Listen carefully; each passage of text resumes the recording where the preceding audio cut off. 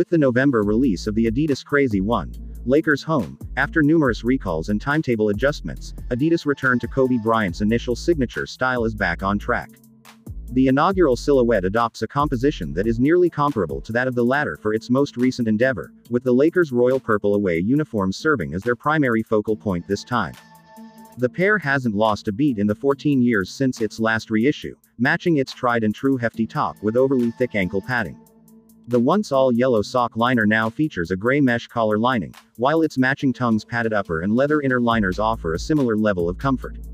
Both shoes feature a off-white base layer and a cream sole unit underneath.